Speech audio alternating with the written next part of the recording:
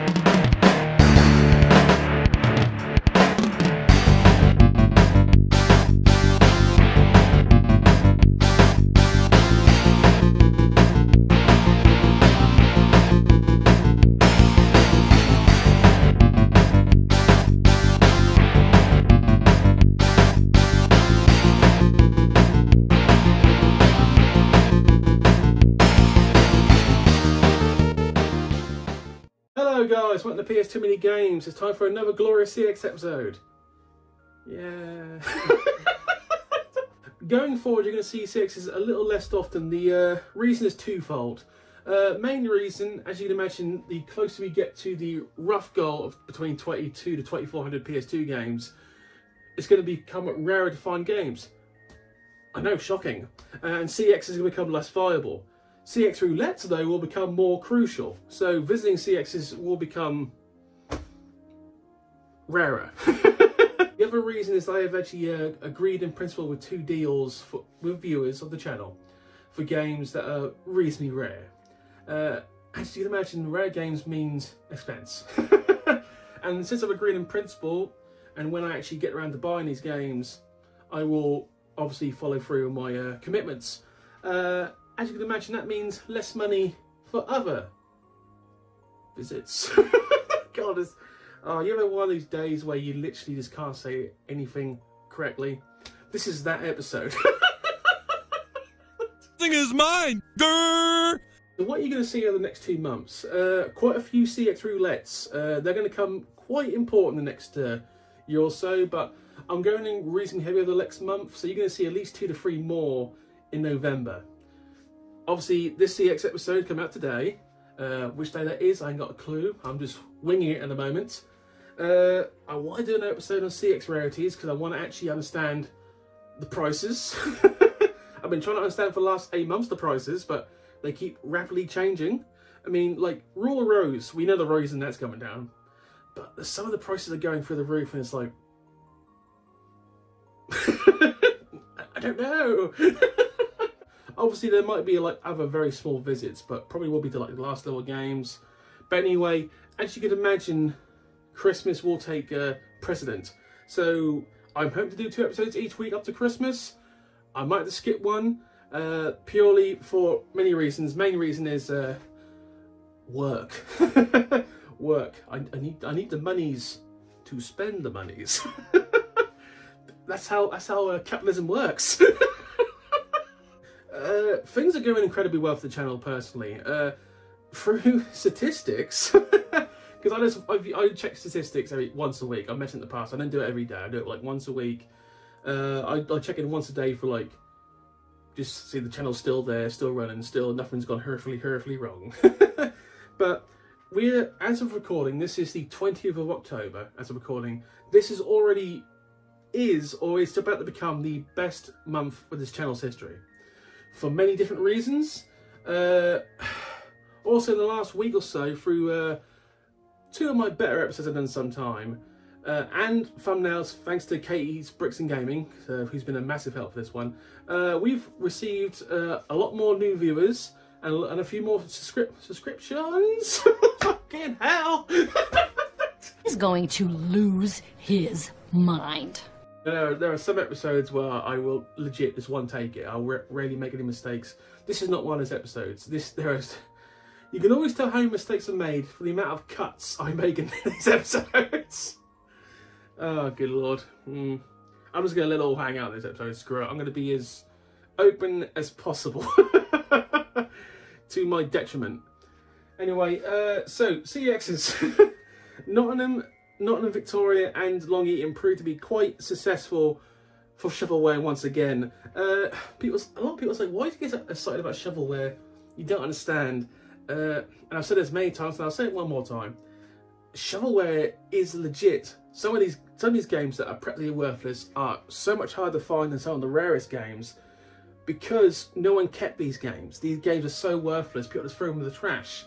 So you've got a low-selling game that no one bought, that people just threw in the trash anyway, and they're selling just like sports titles, so they're never going to be super expensive.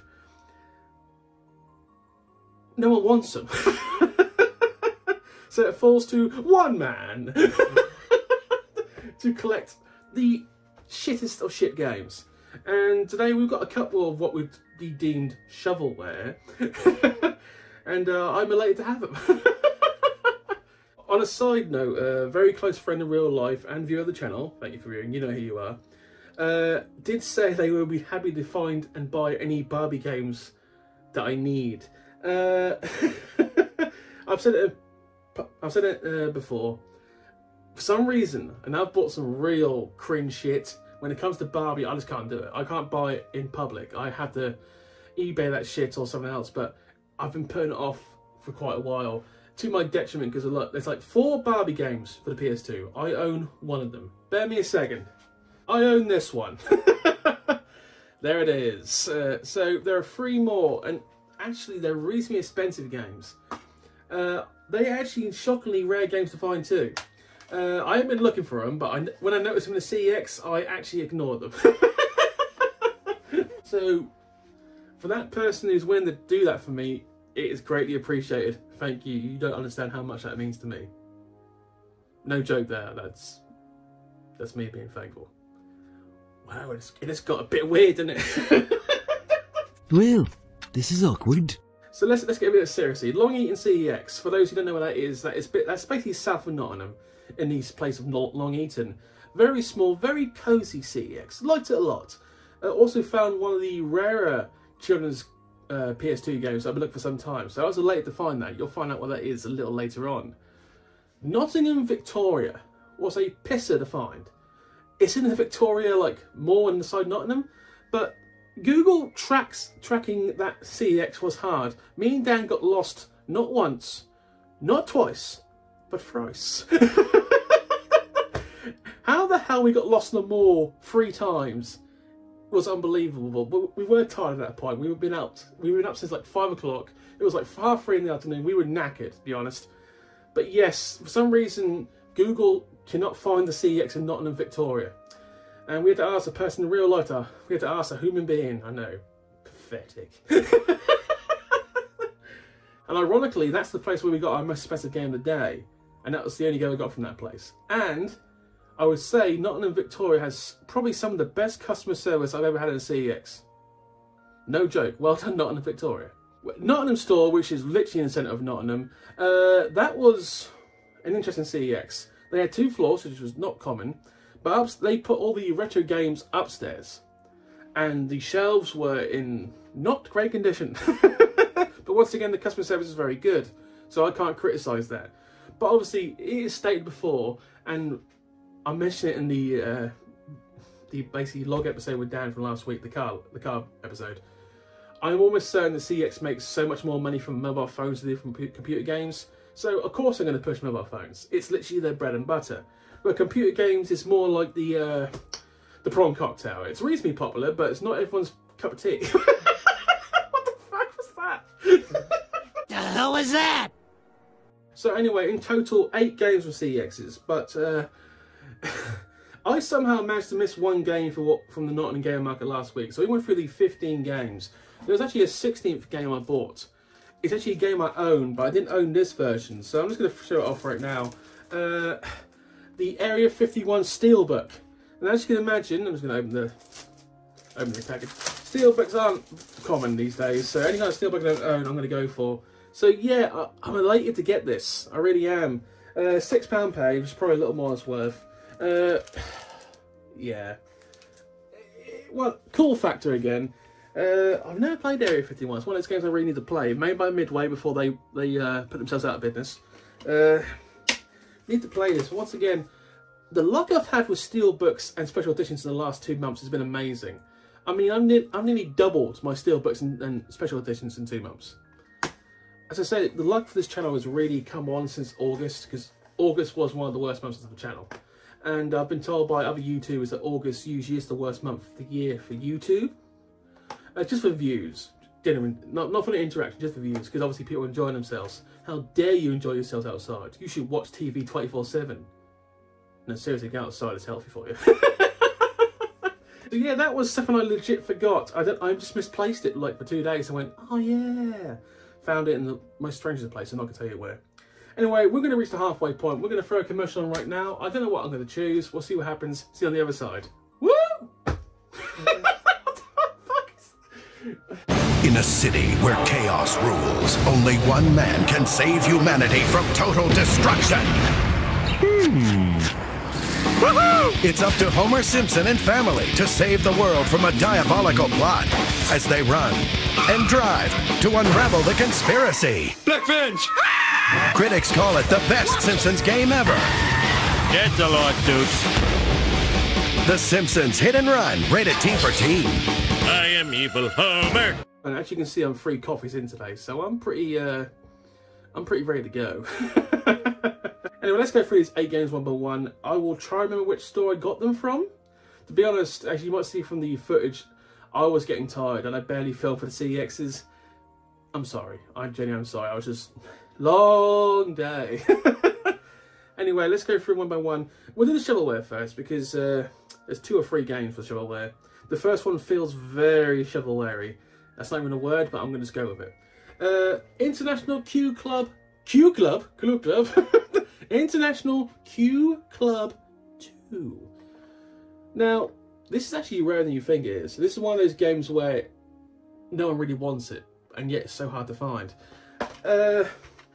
It's just Paul. It's American Paul. I have bought in the past a lot of snooker games. I have played them. They can be like nice and like peaceful games because he's like you sit there and there's like no, and then he's like pop the black. It's like oh, very nice.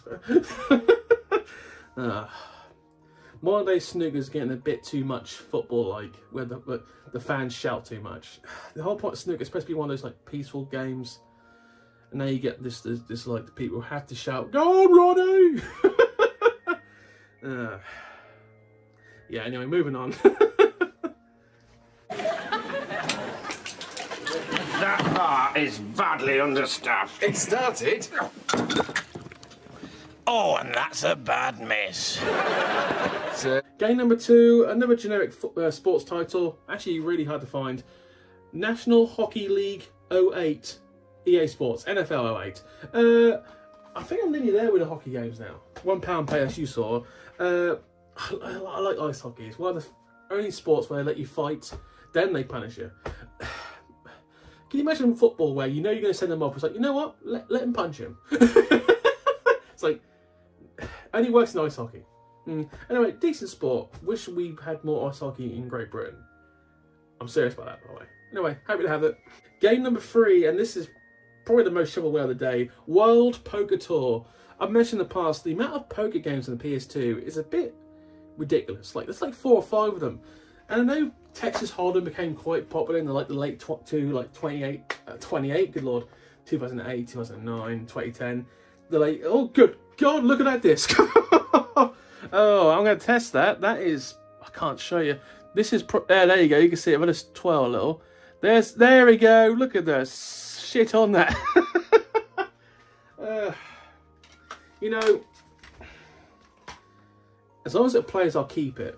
If this was like any other game which was worth more than £5, I would probably just return it. But it's such a generic game that I'm not going to let it find again. I'm going to test it, so I'll tell you next time it works. But yeah, that's one of the worst discs I've seen in some time. That came from the Nottingham store. That's the store which was the shelves were a bit ragged. So did Q Club 2, by the way. And all 3 of these games came from that same store, so I shouldn't really expect that, really. Game number 4, a Phoenix game, Drag Racer USA.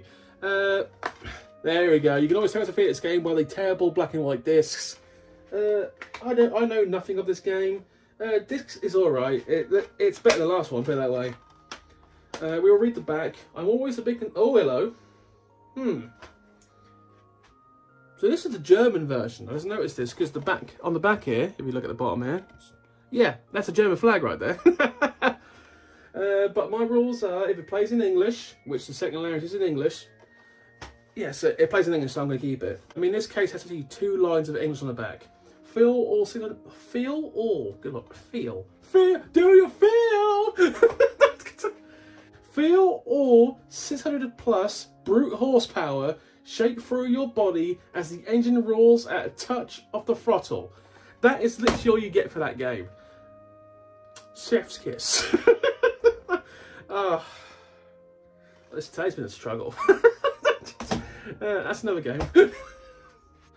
Okay, so I've taken literally like 25-minute break to try like compose myself, like not laughing wise, like because this has been one of the hardest filmings of the channel I've done in some time. I don't know why, just it's not gelling at all. But anyway, we're nearly there. So Game number 5. This is actually a game I've been looking for some time. National Hockey League Hits Pro. By the way, Detroit Red Wings on the front. Yes, I know my hockey teams. Gaming disc. Reasonably good condition, I'm hoping. Yes, this actually is in good condition. Another hockey game. So, I believe this was before that you had to have the national license to have these games. I don't know. There's nothing really to say about this because it's just a hockey game. I'm sure it was good back in the day. It's £4 now, so it can't be that bad. Anyway, happy to have it. Game number 6 is a game that's been very hard to find. I haven't been actively looking for it, but I've known of its existence for some time, and I knew it would be a pisser to find. But I got very lucky because in Long Eaton they had the magnum opus that is Eaton.Were. Fucking £6 pay for this. Oh my god. Disc and manual. By the way, that is one of the thinnest manuals I've ever seen. That's about 10 pages. And you might have guessed it already, this is a blast game. And holy shit, that disc, oh for God's sake, come on, there we go, can you see that? That is in terrible condition. That's 2 games now I've got to test. Fuck me. You know, with the real cheap shit, I don't check the discs at the end of the day. It's like, some of this stuff, so hard to find, I'm just going to take a risk. And I'm assuming, how can I put this? I don't know if there's a British version of this. There should be, because this is apparently the Spanish version. Oh, good lord. Pato Quarta, 42, the Windsor Gardens. Good lord. Because obviously, apparently Paddington comes from Peru. I have never watched a Paddington. I don't care for Paddington. It's not my kind of thing. Problem is, my rule is if it plays in English, I'm going to keep it. So I've got to play this. Fuck. You know what's going to happen with it. It's not going to play in English at all, and I'm going to have to get another version. Moving on. Right, the last 2 games are actually games that I'm actually very happy to get. The next one has been very hard to find. I've had the first and the third one, but National Football League Street 2. This has been shockingly hard to find. £5 paid. I like the street games. The FIFA Street, National Football League Street, the Basketball Street. They're all good games. They all still play shockingly well. Disc is very good, by the way. So, this is the last street game I had to find, so I have no longer got to look for some kind of sporting street game, which might not sound like a big deal to you, but to me personally, that is fantastic. Now, the last game actually costs significantly more than the rest of them. This cost 20 quid. Considering the most expensive game we've seen so far is £6, this is a step up. This is the only game I got from Nottingham, Victoria. So, only one game, but impeccable customer service. And Akira Psycho Ball, £20, Bandai game, so anime. I'm hoping it's going to play well like most Bandai games. Like, I know nothing of Akira Psycho Ball. Someone could tell me like the backstory, because I'm assuming it's an anime. That'd be greatly appreciated. Disc is pretty good, by the way. This is the British and Italian version, by the way. It says on there Manual Italiano, but it's actually in British. So, rock that. I don't know if the grey case is actually like the original version, but I'm hoping it's just unique like that. But another reasonably rare game knocked off the list. Very happy to have that. So all in all, 8 games, some real crap in there, but actual games I needed, and some of the games I actually will try. But I've got to test Eaton.Were to see if it plays in English. I've also got to test, there's another game in there that's not the English version, Drag Racer USA. So there's got to be a lot of things I've got to do. Anyway, that's the end of this episode. Please comment, like, subscribe. Things are reasonably, well, I say reasonably good. Things are good at the channel at the moment. The only thing missing at the moment is Dave. Yeah, I miss you, Dave, I must be honest. Besides that, everything's perfect at the moment. Thank you for watching. Have a good day, guys. I'll see you later. Bye.